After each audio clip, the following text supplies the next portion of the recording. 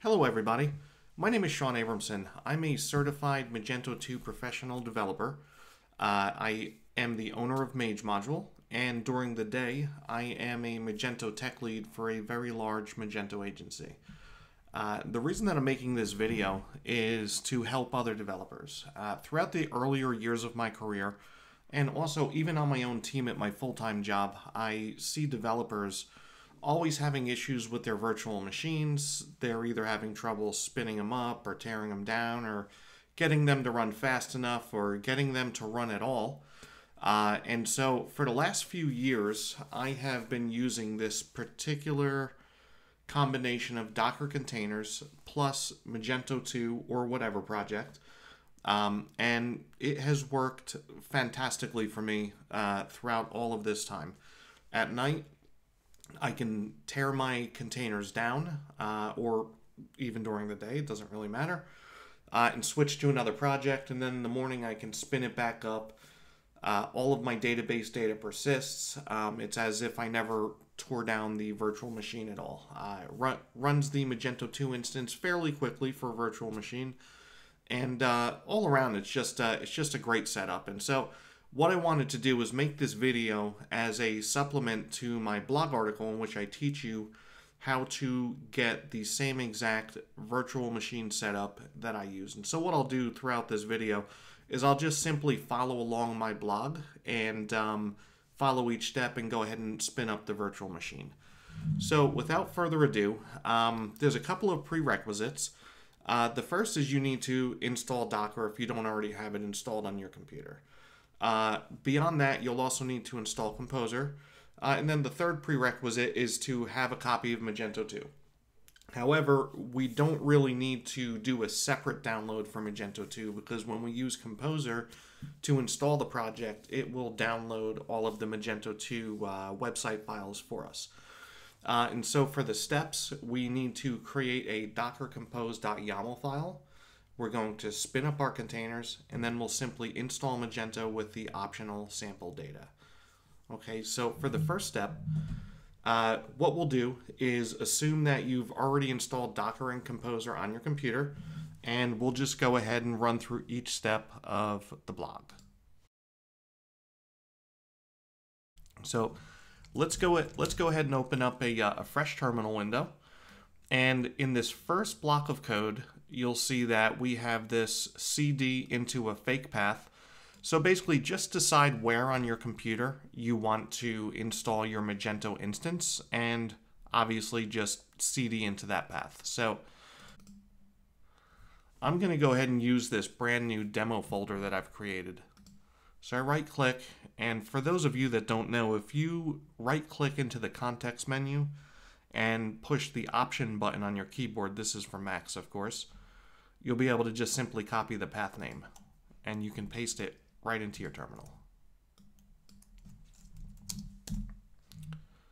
Okay, so I am there, and so the very next step is let's go ahead and use Composer to install the project.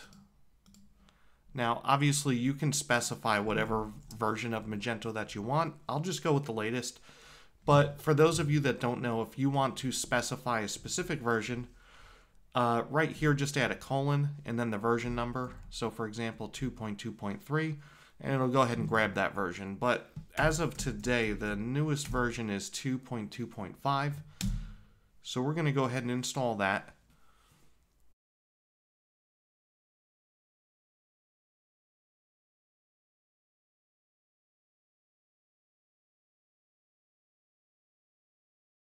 Okay, so that installed rather quickly. I think that's because all of these sub-repositories were already cached, and so it didn't need to do a full download all over again.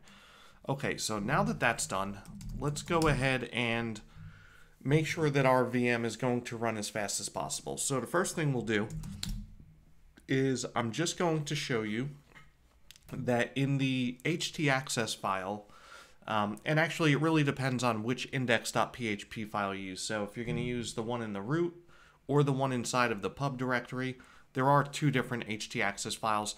And by default, they either specify a PHP memory limit of either 756 megs or 768 megs. And so we're going to go ahead and fix that, but let's just go ahead and take a quick look.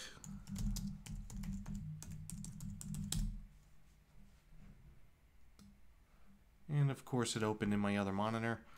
But okay, so we'll see here that we've got 756 megs. Magento recommends 2048 megabytes, and of course I just recommend it because you want your virtual machine to run as fast as possible. The life of a Magento 2 developer is definitely spent waiting for page loads quite often, so let's try to minimize that. So all we got to do to fix that is let's copy this entire code block, paste it into our terminal, and it's going to seek out the appropriate files in which the memory limit is too low, and it's going to update them.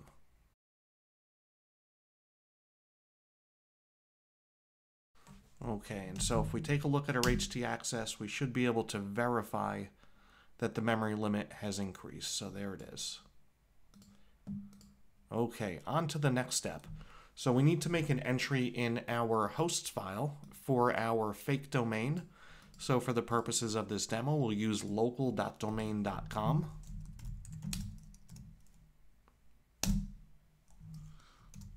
And so obviously, if you're going to use any different domain, just simply modify that line before you run it. Okay, so now it's ready to run that particular domain from our browser. So our next step is to go ahead and create a docker-compose.yaml file. In the blog, I describe putting the Docker file in a different directory, but truthfully, it's not needed. So we're going to go ahead and put our docker-compose.yaml file right in the root of our Magento installation. Okay, so we're already in the correct directory, so let's go ahead and create a docker-compose.yaml. And let's go ahead and open that up in a text editor. Okay, so first thing we're going to want to do is let's go ahead and copy all of this content into our new file. And we're only going to make one, possibly two changes.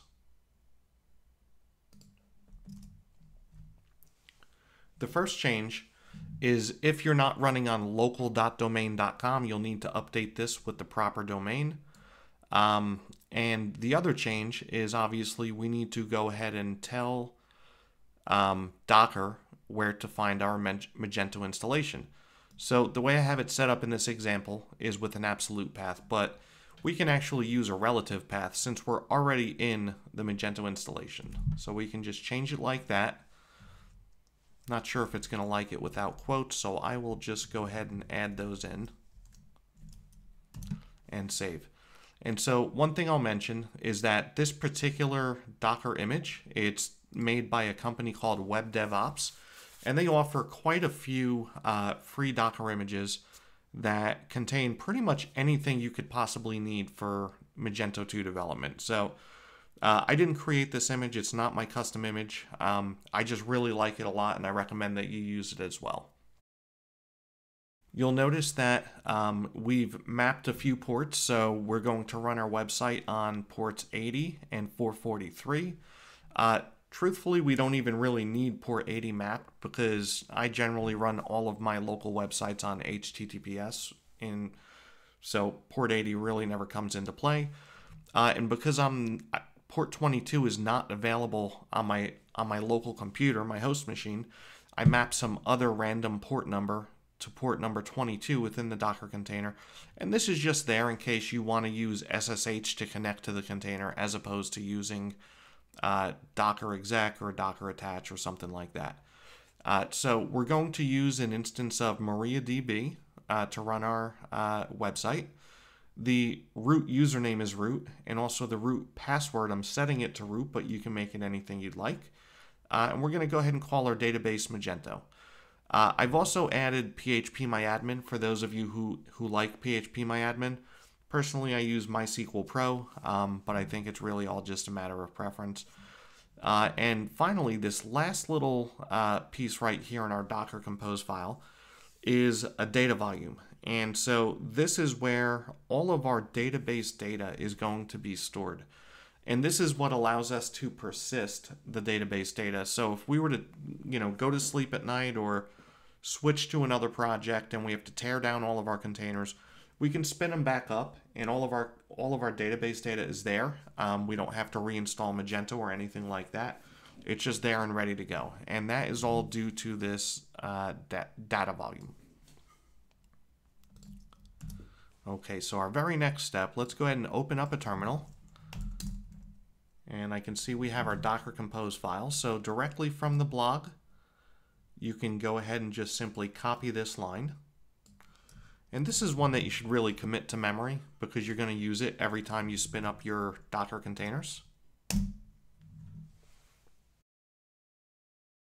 Okay, and so I can see that all of the containers have spun up. So we have our database, our web server, and of course phpMyAdmin just in case we want it. So we'll just do a quick docker ps. Everything seems to be up and running. These are our container names, and here you can actually see the mapped ports. Okay, and so here's what we're going to do. We're going to go ahead and attach to our Docker container and install Magento 2. So without SSH, this is the actual way to connect to a Docker container. So it's docker exec -it. Web is the name of the container. So web matches web up here. And so you can actually connect to any of these other containers if you need to. And bash, of course, is the shell that we're going to use. Okay. So we're in the container and we want to change into our app directory. And one thing I should mention is that the app directory that we're changing into is the web server's app directory. It's not the Magento app directory. Magento's app directory actually lives at app. Okay, just to avoid any confusion. Okay, so we have all of our files. They're all properly mounted right to the app directory like we had hoped. And so the first thing we're going to do before we run Composer update or install Magento is we are going to deploy sample data.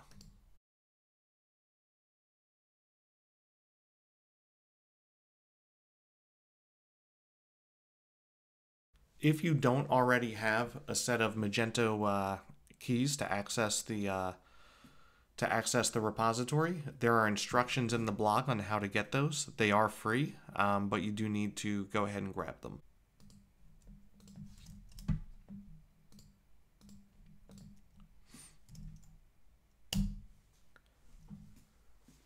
Okay, once we have entered our keys, I like to hit yes just when it offers to store the keys. I like to hit yes just so that we don't have to enter them every single time we run any sort of Composer operation. And so what's going to happen now is when we run sample data deploy, Composer is going to go ahead and pull in some additional packages that are going to be responsible for managing the sample data for our Magento 2 instance.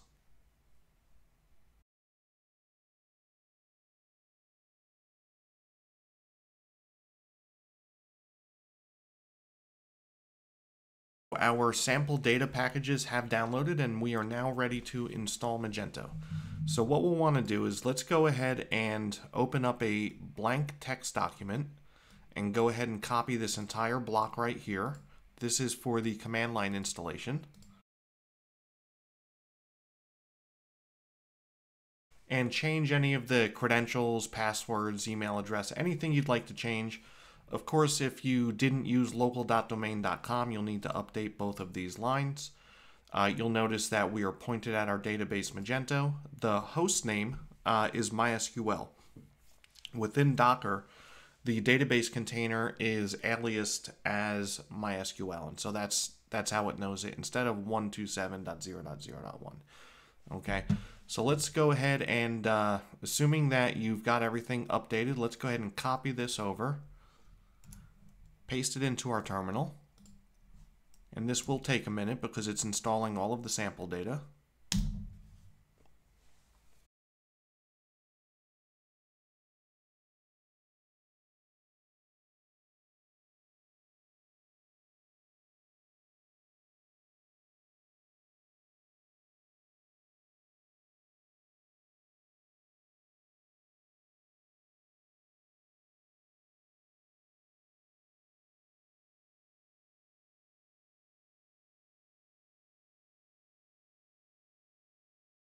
Okay, now that Magento has finished installing, we should be ready to go ahead and visit it in our web browser.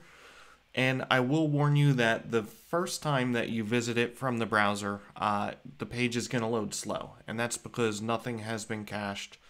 Also, the website's going to be in developer mode, so things are getting generated on the fly. Subsequent page loads will be a bit faster.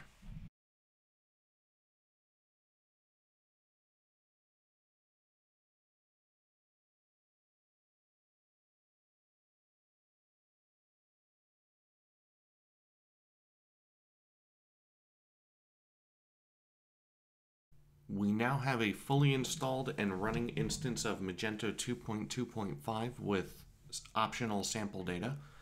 And one thing I will do really quickly just to prove what I was saying earlier, which is that you should be able to tear down your Docker containers without fear of losing your entire database or any other aspects of your setup, is let's go ahead and tear it down.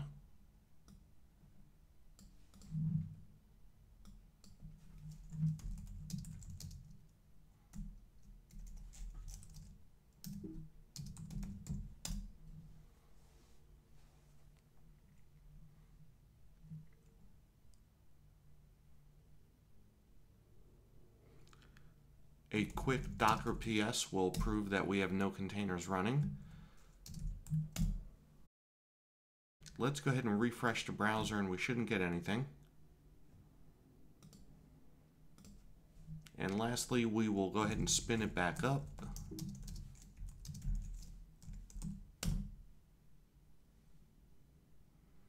And when we refresh the browser, we should have our site back. There is no need to reinstall or do anything else. You can simply Docker Compose down and Docker Compose up. And that's it for this video. Thank you very much for watching. Please do watch for the follow-up videos where we're going to be adding Redis, Xdebug, and Live Reload, all in separate videos. Thanks for watching, and please subscribe to my channel.